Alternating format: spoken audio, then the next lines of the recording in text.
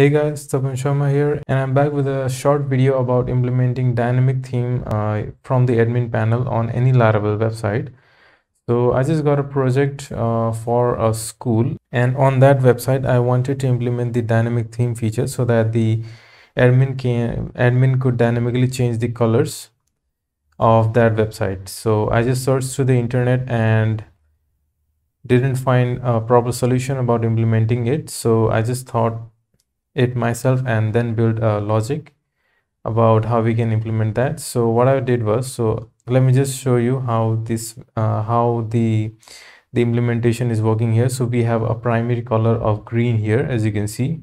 And now if I go to the settings, and then if I select a color here, suppose if I want the red color,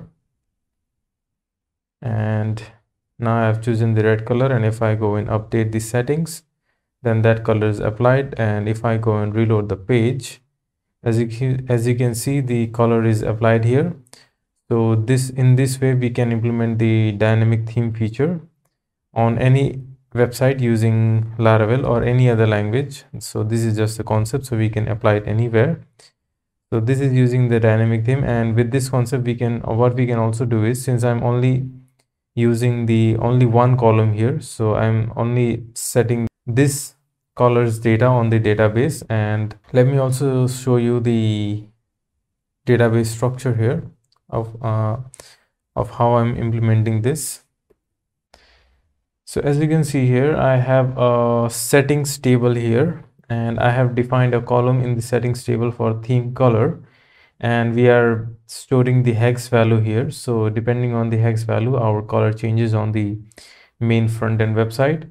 So using this concept, what we can actually do is we can define multiple columns and then change the color of multiple attributes of our website. Like if we have a main theme, and then we can also change the color of the buttons and the color of the text here. So we can actually define all these fields in our database, and then depending on these fields we can apply the colors for we can apply the colors of those columns in our front-end website. So we can actually implement the whatever functionality we want using this logic.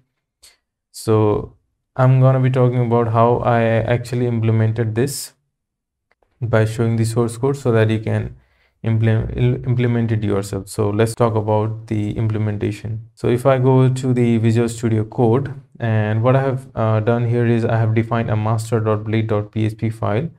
So this is a kind of a layouts file, as we see in the default Laravel project. So we are extending, so this file is extended on all the other files that we define here. So what I'm doing here is I'm defining all the bootstrap and required CSS files, and after defining all these normalized CSS and style CSS files, so this is the main style CSS file that our project is using. And after defining the style CSS file, what I'm doing here is I'm defining a style tag here. As you can see, I have defined a style tag, and I'm overriding all the classes that uses the main color on our website. So the background of the slick nav button and all the header content. So what I'm basically doing is I'm just overriding all these classes with our main by taking the color from our database. So I have a column, I'm extracting the column the value from our database in a settings variable, and then we have the column name as theme color. So what I'm doing here is I'm calling the color property. So this is the CSS color property, and then I'm executing the PHP code. So PHP echo and then settings theme color.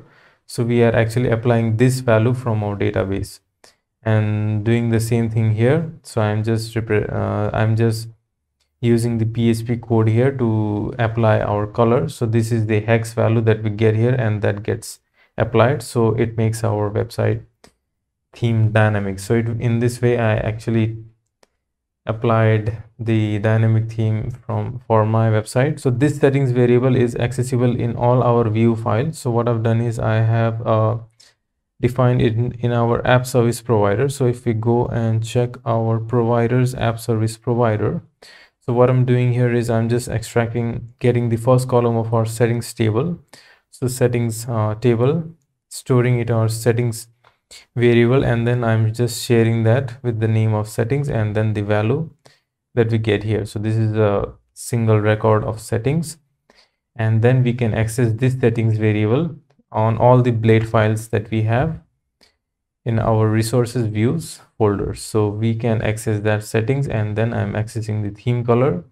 So basically now what we can do is we can actually define more columns in our settings table. So theme color, button color, and background color, everything that you need for your website. So specific to your need, you can define all these and then use these variables in your, if you are extending it into from a blade file, then you can use these in your blade file, and that way we can actually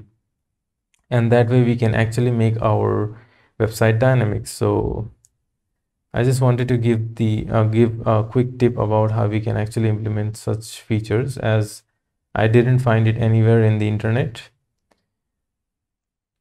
So I thought of sharing it with you all, and that makes our website dynamic, and also the admin or the user of the website has more customization options. So I hope you like the video, and if you like the content, do subscribe to the channel to stay updated about the future releases. So, and I'll be adding such kind of videos in the future as well. So stay subscribed to get all the notifications in the future.